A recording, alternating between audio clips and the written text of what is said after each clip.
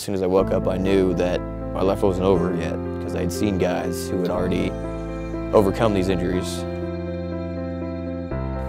February 3rd, 2011, we were responding to an ID call, and I stepped on the secondary.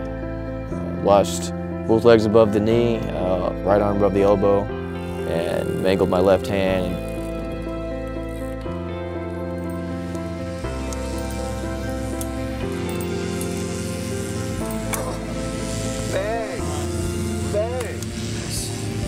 Normally when I'm on the bike, I'm not thinking about like what I can't do. I'm thinking about how I can do what I'm doing at that moment better.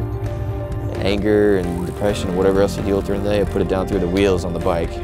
Whatever bright things that you might be able to do in the future, you just keep those in your mind and just keep pushing toward them. And eventually you'll get to them.